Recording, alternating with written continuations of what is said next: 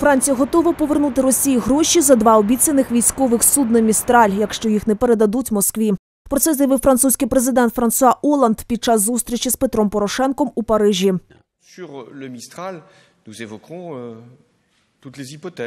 Ми обговоримо усі варіанти, але наразі передати «Містралі» не є можливим. У це питання ми внесли ясність із президентом Путіним. Якщо не буде поставки, то ми повернемо гроші.